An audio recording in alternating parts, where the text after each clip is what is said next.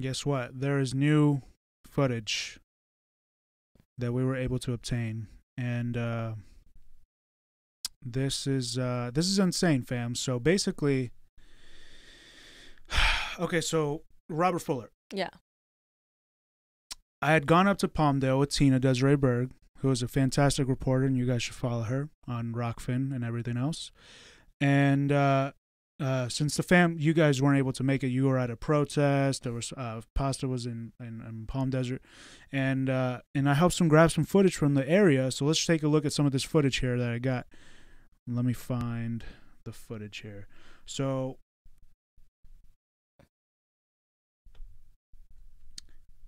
we can see here the amount of people that were that showed up Saturday. Saturday I was there. Saturday the 13th of June. I was there, and I helped record a lot of this footage. There was a lot of people, hundreds, maybe almost 1,000 people in the City Hall of Palmdale. So that was on Saturday the 13th of June, where hundreds of people gathered, and we can see the vast amounts of people there. We'll go to the memorial at the tree, where people started a memorial there to commemorate Robert Fuller. And there's flowers and candles, and eventually people put down signs, justice for Robert Fuller. We need to keep asking questions, things like that. Eventually that Saturday, the protesters decided to march around Palmdale town, and you can see here that the police showed up in their full riot gear, which is ridiculous because literally they're just marching. They're literally just marching and yelling. No one was looting. There was no looting that was done that day. Yeah. And there's the police, the sheriff's department. It's a SWAT, yeah. LA Sheriff's Department, Los Angeles Sheriff's Department. And this is like almost towards the outskirts of LA County, so yeah, this is really north. It's like an hour away from where we're at. Yeah, so we're in Pasadena. It's and like we're closer than other places. It's about an hour away, 60 miles away from Pasadena, and it's still LA Sheriff's Department there. And they didn't want the protesters to disrupt traffic, right? So they just they came out there in their riot gear, and eventually the crowd moved away from the street, and then they left. So that was good. So nothing too violent happened there. And basically that Saturday, we see the courage of people still asking for questions, They continue to ask, for answers. They continue to ask for answers. And you can see this lady here. This is near the end of the protest where she was still right there with a sign, "We need answers. We need answers." Yeah. And so that was all Saturday. And me and Tina, we went back multiple times. On Wednesday, the 17th, we had gone back and spoken to various shops, store owners that surrounded the area. Yeah. Because it was weird the whole time that the police never asked for the tapes from the store owners. In the previous show, I believe it was the 17th or the day after or whatever, I had mentioned how Palmdale, I think it was the sheriff's or Twitter or whatever, they tweeted out the day after Robert Fuller's death about a dog. And then it's like, why aren't you not asking for footage for Robert Fuller's death? Exactly. They first admitted it was a suicide, and no one's buying that shit because what black man is going to hang himself in that manner? So here we are in Palmdale. So I want to take y'all to the street view. We're going to see it here.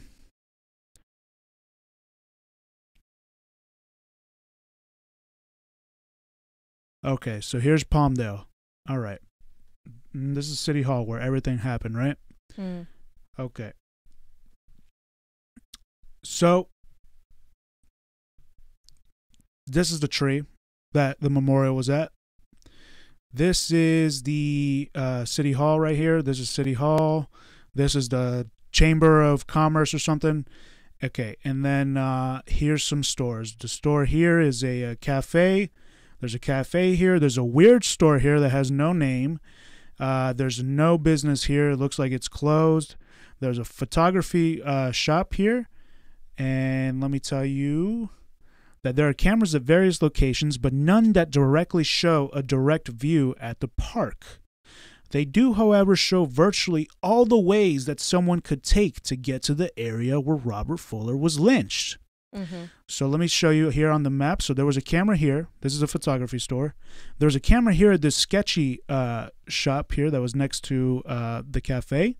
And that one kind of points this way. So you can't really see because the tree is directly so this camera points this way and the tree's right here. So maybe there was something there. And then there's the fire department here. There's an insurance attorney guy here. There's no cameras there. No cameras there with the fire department, which I was surprised about. And then there's his apartments over here. So there's a camera on this corner of the building that aims towards this way, towards the park. So maybe there's something there. And it was high. It was high up on the building. There's another camera here that aims towards the gate. So you could see a car coming down this way.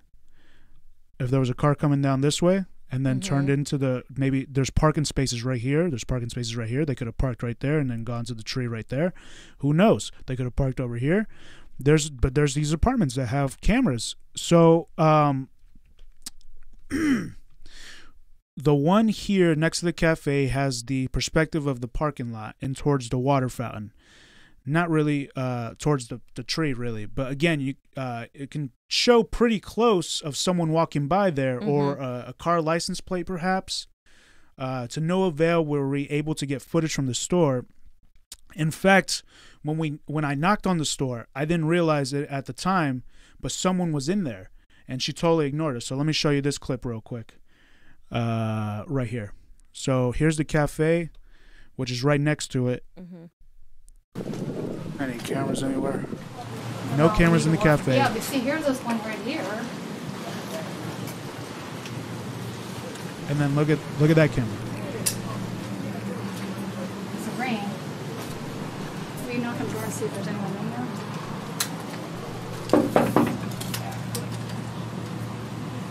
It's just an office. What kind of office is this? Has that been there that whole time? Yeah, I got photos of it on Saturday. Really? Yeah.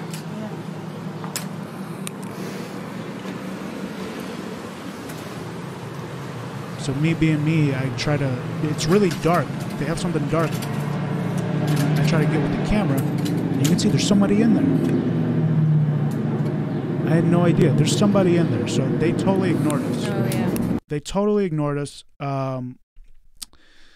Do you think people are scared of the police? Because that's what I mean. I also we're gonna show. I interviewed some people, but one person. But I've talked to a few people who lived in that area, Palmdale, Lancaster. There's a lot of tension between the community and the police. There's a lot of it's really a lot of people say that they have seen a lot of white supremacist people in the area. That the police are heavily tied to racist people. There's rumors, there's all these things that are going on. And a lot of these people, I'm sure, don't want any trouble with the police. From the people that I spoke to there, they weren't aware of the Peckerwoods.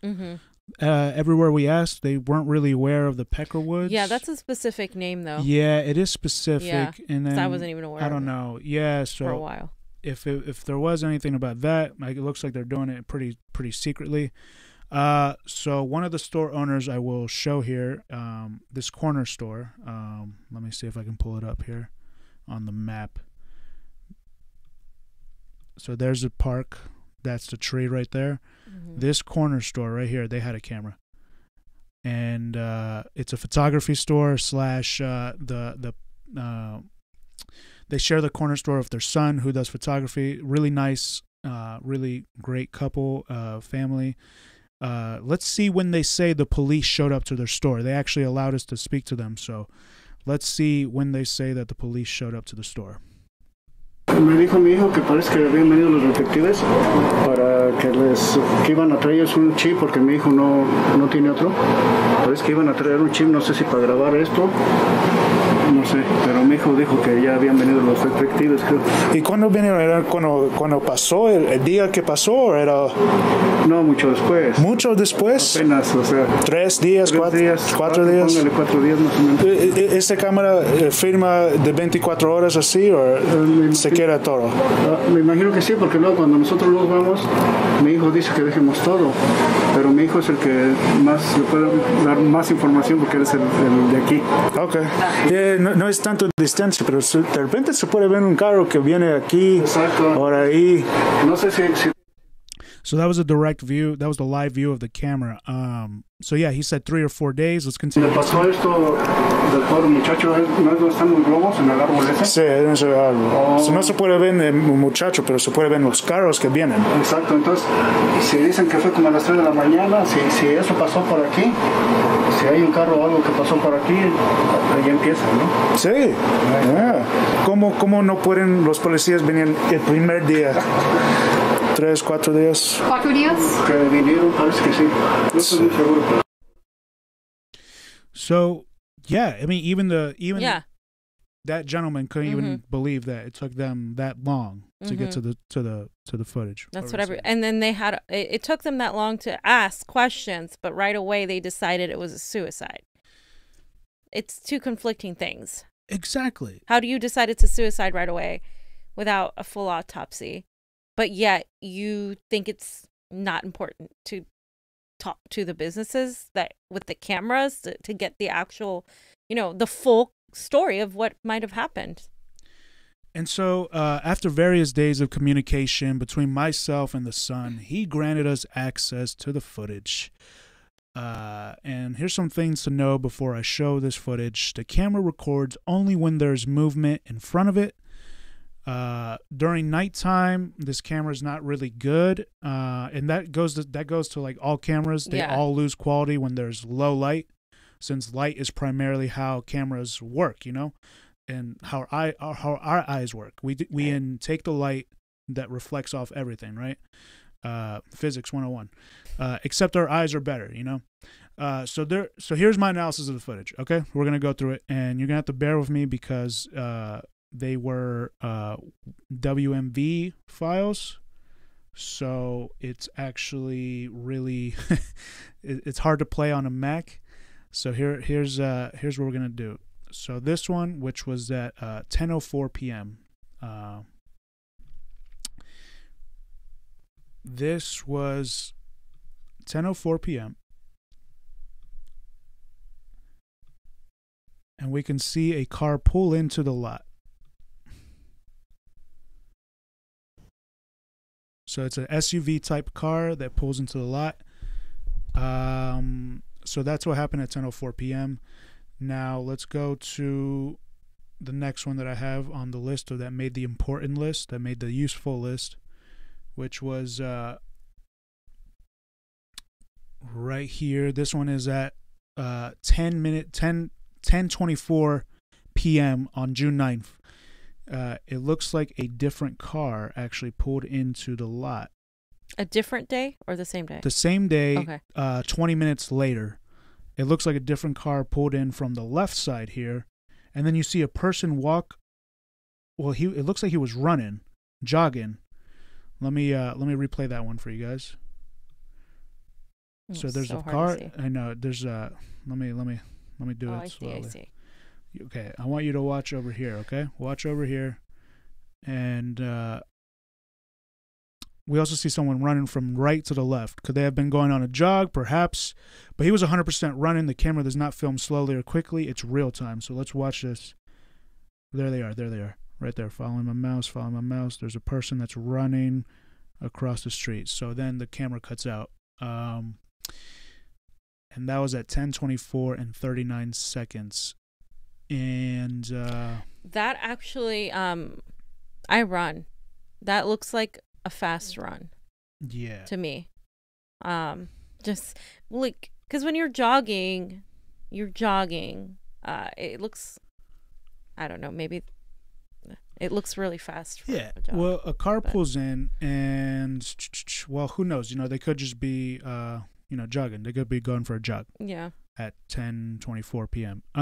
So then the next one, which was right after, I just had seen this one. This is I just noticed this one. This one is kind of crazy. Now,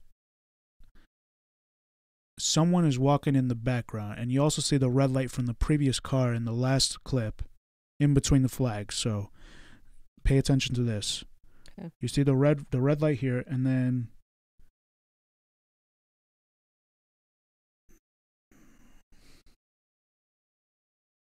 there it is. Someone's walking right there. It's really slow. It's really fast, but someone is walking at the very end. Did there. you show it? Yeah, I did show it. Oh, I did not show you it. did My not bad. show it. My Okay, bad. I'm like- It was on Fiorella. Like, Okay, I'm gonna show it again. Here, sorry about that, guys. It's weird because he's talking and doing. that, and then also these files were annoying, and so here I'm gonna show you again. So the red light there, you saw it right here. There's the red light of the car, because this is directly right after the last one where that car pulled in from the left. Mm-hmm. And then if we pay attention, right there, someone is walking across it. You can barely see it. It's really hard to see. Someone is walking into the park at 10:25. Fuck. And this is the day of. This is the night of, yes. Yeah, this is June 9th, and then the hanging got called in at the 10th. Okay. So we see a car. Is there anything open that would have been open at that time for these cars to be there? Around City Hall? No. There's no way. Let me pull up this next one.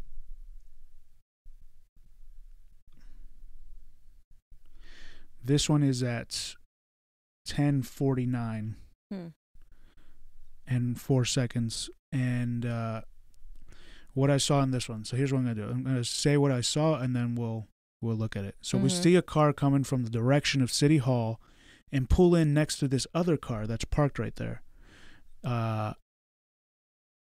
And then we also see someone walk by directly in front of the camera, and they could just be walking home. So let's just see what this looks like. So there's the car pulling into the lot, and then there's someone walking by there. It looks like they actually crossed the street. But yes, there's a car that pulls in.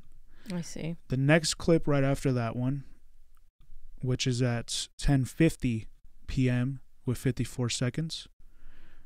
So a minute later, or like 30 seconds later, we see the car that is parked is unlocked, I believe, which is what the yellow light is. So perhaps someone left their car there and went somewhere and then came back late to pick it up, right? We leave our cars in places, or the car was involved somehow. So let's just take a look at this.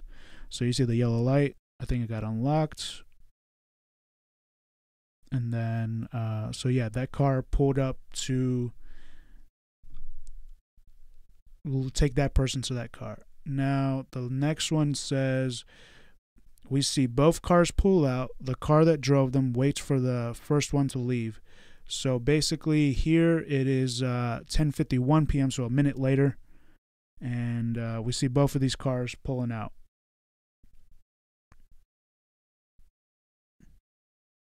And the car that dropped off the person who got into that car is waiting. And we see it's like kind of like an SUV.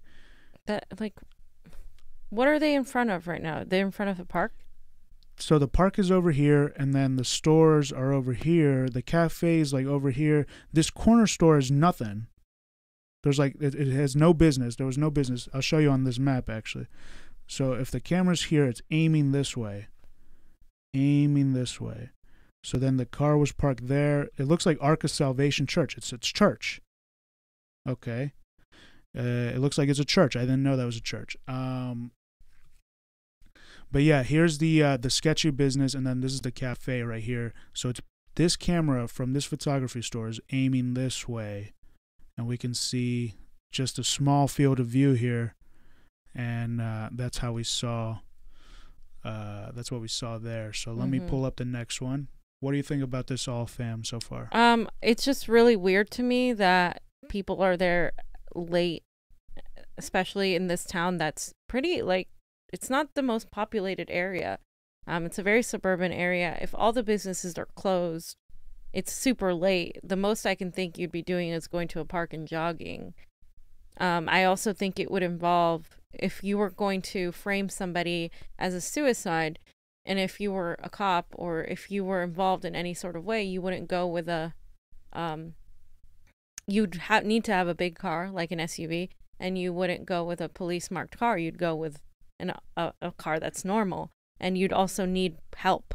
I don't think one person could do this if they were framing something, right? No. So you would need a lot of room to transport a body, because a lot of people were saying that his body, the way it was positioned, looked like it was just put there.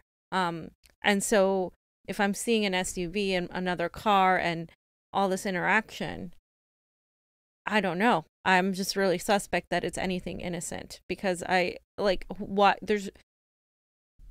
COVID. Like, still, people, like, these businesses aren't open. What are you doing over there at that time? At the very least, yes. I would have tried to look at that and try to interview these people and say, what were you doing at this hour on June 9th at Exactly. 10:24? Okay, right? so that's a good point, fam. It's COVID. And when we went there and we were trying to find food and stuff, there's a lot of businesses that are closed still from COVID. Like, this is in the outskirts of LA. LA's starting to open back up. These businesses were closed, and a lot of them were still operating under COVID procedures, which is basically, mask, only drive-through, nothing inside. Right. Nothing was inside.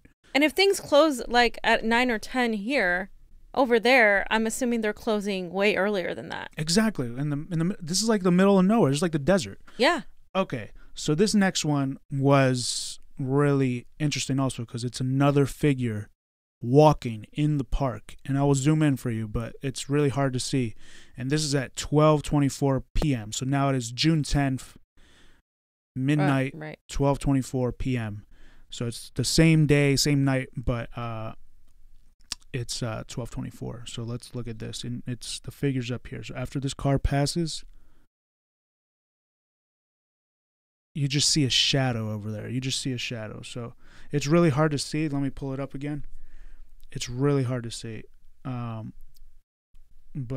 Tina says I got eagle eyes. So there's a shadow. There's a shadow. I'm gonna zoom in a little bit more. Yeah. For you guys. Okay, I'm going to zoom in as much as I can here. Sorry, this footage is like really, really... they were in WMV files, so Mac does not support it. So here I'm going to zoom in. Right here, you got to look, okay? There's a shadow there. There's a shadow. Boom, I just followed it. It's really hard to catch. I'm sure the police did not catch that. It doesn't say anything. It just says that there's someone there at 12:24, and then the figure we saw earlier, it also says that there's somebody there at whatever. Yeah. What was it? 10:20 something, or yeah, it was shortly 10:25. Throughout the whole footage, just like a lot of cars that were driving by, which is interesting during COVID, and the fact that it's City Hall. I'm not sure if this is a busy street. I guess people can go to church late if there's something going on there. Usually that's not what happens. I don't even know if church is open. Exactly. Churches aren't open that late. So let me pull up this next one. What did I say about this next one? This next one is so it's 1:07 a.m. Another person walking in front of the store. A passerby, I think, since they went off to the right. So let's watch this really quick. I just included this because I wanted to document every time someone passes, every time there's a person. So I basically documented every time there was a person that I could see. So that was another one. I think that person was involved. It looked like an old lady to me. Yeah. This next one, it says sirens from the fire trucks arriving. So this is 3:27. This is 3:24 a.m. when supposedly the fire department got the call. So somebody, how did they get the call? That's what I'm saying. So when did they get the call? When did that person see it? Like, who drove by and saw that? Like, that's what I'm saying. Because so, that's the timeline is like soon they had to. It could have happened between that time. That was a short amount of time. You're starting to see something between 10:24 and 3 o'clock. So it probably happened before, sometime in between there, and sometime before they even saw it. and in between all that, fam, which I didn't include in this, I see the cars. They look really like it's hard to distinguish in detail the car. Yeah. There's a certain car that has the red brake light that goes across, right? Mm-hmm. And I think I saw this same car just driving by multiple times throughout the whole night. So maybe that could have been someone who helped and then was driving people to see it. I don't know. This is me reaching. Mm-hmm. This is not with factual evidence. Although I feel like I did see the same car driving by multiple times. That is the footage I saw that I thought was really useful. I am in contact with the person who released it to see if we can release all the footage to the public, but we are not sure yet, and I will update you guys when that happens. Yeah, because the public should really have a right to know all of this and see all of this for themselves. So what do you think about all this, fam? I mean, it's kind of ridiculous that it took them this long to even get the footage. It's ridiculous it took them this long to get the footage. I think it's ridiculous that not more people are coming forward and saying, hey, here's some footage. You tried talking to somebody else. I also think that there's a lot of activity for that time of night. And even way after 10 o'clock, we're talking about 11 o'clock, 12 o'clock, even people just, too many cars. And then all of a sudden you have this body. Whatever happened somewhere in between there. Whatever happened somewhere in between there. If I was going to commit suicide in the middle of the night, and no, I think I would make sure it was a place that was completely secluded. This seems like a place that's not even that secluded. The fact that there were so many cars driving by to me just signals that there was multiple people involved in this. I think. I think so too. I think it was a planned, coordinated effort. And I think the most damning one was this one that I just saw today that I didn't even realize. When the car pulls in from the left at 10:25 p.m. I'm putting the time at 10:25 p.m. This is me completely just making. I'm reaching a little bit here because this car that pulls in at 10:25 p.m. it pulls in from this way, which is you have to pass by the apartments to get there, and the apartments have cameras. So if the apartments would comply and give their footage, then we could see which car this is, and then also if there's anything going on with the gazebo, which is on the left over here. It's on the left over here. There's a gazebo. And then there's the tree right there, and then there's the fountain right here, and then this car just pulls in from the left, stops, there's someone running there, and then in the next clip, someone gets out of that vehicle, it looks like. Mm-hmm. See, there's a vehicle, and then someone gets out of that vehicle. Mm-hmm. Sorry, I'm trying to get this for the fams. Trying to show you guys as fams. Then there's someone walking towards the park at 10:25 p.m. That's where into the center of the park, not even running. That's where I would. No, he was walking towards the center. So that's where I would be focusing my energy if I was to share the department with so many resources to be able to fucking just demand all this footage. Yeah. So I mean, my conclusion of this is basically the sheriff department should have gotten the footage from the apartments, that sketchy business, in the photography store, which is the 3 cameras that we saw. I don't think the church had any cameras. Instead, the only store that we were able to speak with says that detectives came Monday after, which is the 15th. So, and the lynching happened on the 10th. So that's 5 days after the lynching. Yep. And then got that footage on a USB drive on the 19th, which is the day that we received the footage. And this is purposely neglectful on the part of the sheriff's department and very suspicious, if you ask me. Having the resources they have and the time they have, if they really cared, they would have gotten the footage the next day instead of posting about a dog. We can see various cars enter the lot and then someone walking in the distance. And the times are really sketchy, so. Yeah, I mean, it's all, I think that footage is showing us what happened, but it's just so hard to tell with, you know, with that type of footage, and also the angle too. It would really help if we could get the other footage. And let's talk about that for a minute. The police department investigating itself when they are the ones under investigation doesn't really seem right to me, right? This is a situation where if I were an honest deputy, I would be like, okay, we might need to call the feds, or we might need to have somebody else outside our jurisdiction investigate this, because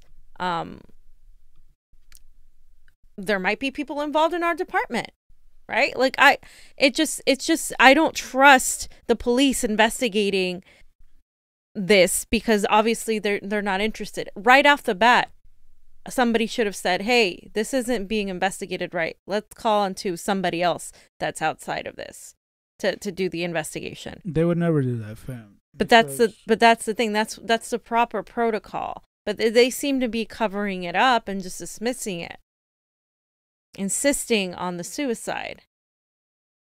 When clearly, I mean, if the guy did kill himself, somebody had to have seen it, right? We're looking at all these cars coming in and out, these people. Somebody had to have seen it, or somebody had to have seen something. Somebody out there. Like, who called it in? That's the other thing. That's another thing. Release that audio, right? So 100%. that's that segment, fam.